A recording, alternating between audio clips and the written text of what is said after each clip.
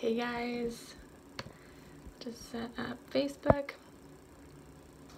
Hey everyone. Alright, Daily Health Habits Challenge Day 13. The topic today, let's make sure that's set up alright. The topic today is Uplevel Your Mindset. So, if you're new here, my name is Jocelyn. I'm doing this awesome Daily Health Habits Challenge. We're on day 13. If you miss any of them, go back and watch them. We've talked about all types of things, and hopefully some of you watching and watching along have kind of adapted some of these little health habits that I've kind of shared with you guys, like drinking more water and rolling out your yoga mat every day, and letting go of the negativity and surrounding yourself with positive people. Just super simple little mindset.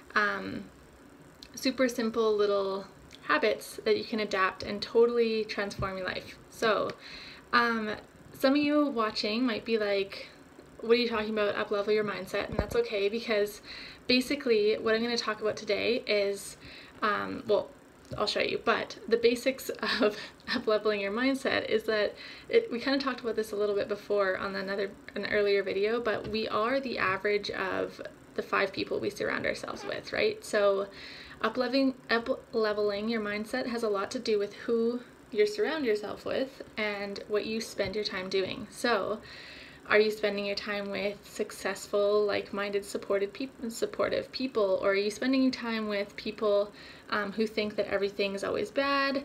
They think that life is happening to them and never for them.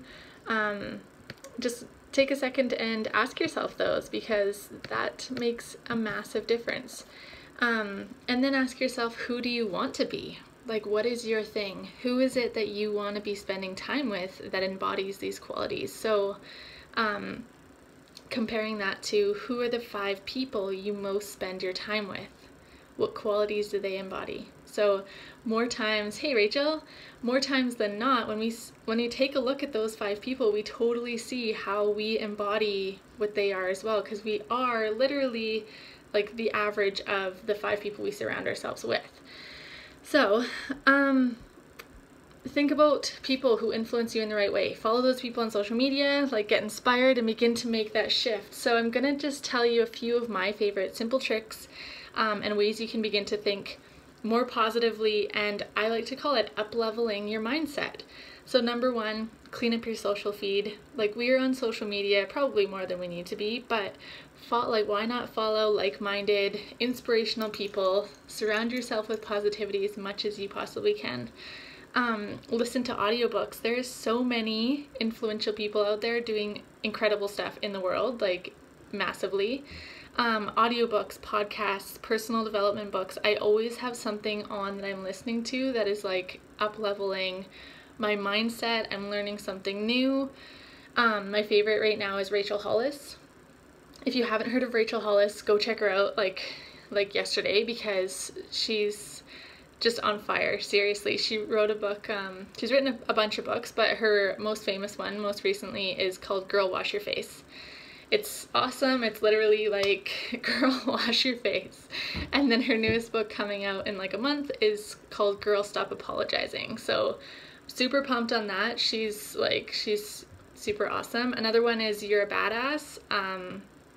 Or is it? Yeah, I think that's what it's called. It's by Jen Sincero. And the next one is The Universe Has Your Back by Gabrielle Bernstein. That's also another one that's really awesome. So that's an awesome way to uplevel your mindset, is just by literally like up-leveling as a person and growing into the person that you want to be and want to surround yourself with, because you will naturally attract people like you when you sometimes when we're up-leveling, we actually grow faster than our friends, and sometimes we lose relationships and we lose friends because that friend is happy staying small and staying in their little box or circle or happy place that they have created for themselves. But sometimes we outgrow our friends, and that's okay.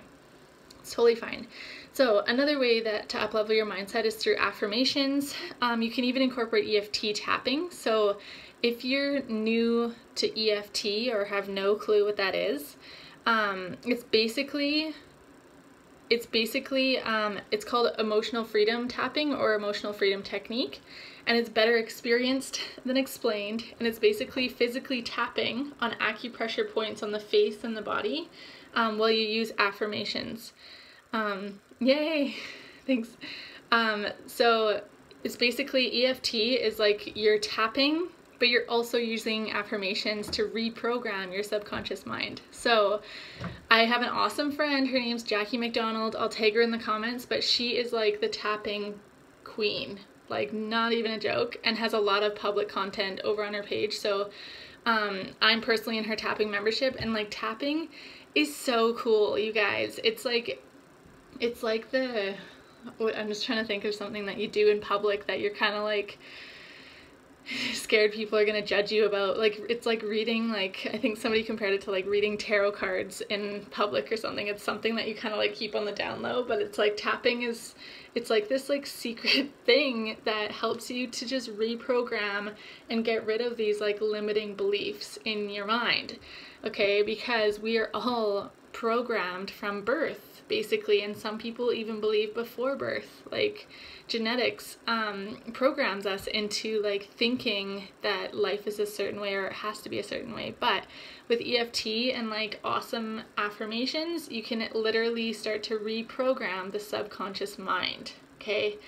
That's super cool. So if you love EFT, comment, I want to know, because I know it's a new thing and not a lot of people have heard of it, and I actually hadn't found someone that I really align with when it comes to tapping, because a lot of tapping out there is really boring, and I don't really do boring. And yeah, so Jackie's like, she totally kills it in the tapping world. But anyway, okay, constantly growing your mindset into where you want to be and who you want to be is like 1000% vital. There is no need to stay stuck and small, okay? Hard no. No need to stay stuck and small. There's no need to live lukewarm. If you're watching this video, hopefully there's something, a little something that you needed to hear from this. If you're just jumping in now, watch the replay, but live large and in charge in how you want to live your life, because there's so much judgment and fear that we kind of like live in this life that we are like scared of what other people think of us or whatever. But it's like, it's time to shine as you, and that's kind of what I'm doing with this challenge, because it is me getting out there on a limb, showing my vulnerability. But there's trust in vulnerability, right? You can really connect in, and that's what I'm hoping, is because like, yeah, there's no need to like pretend you're somebody different who you actually are. But anyway, that's all for today. I thank you guys for watching, and I hope you're enjoying this. I'll be back tomorrow for day 14, and please share if you're loving this. It's just little daily health habits, but thank you. Yeah, totally. You do it in the shower. Yay! Awesome. Good night, you guys.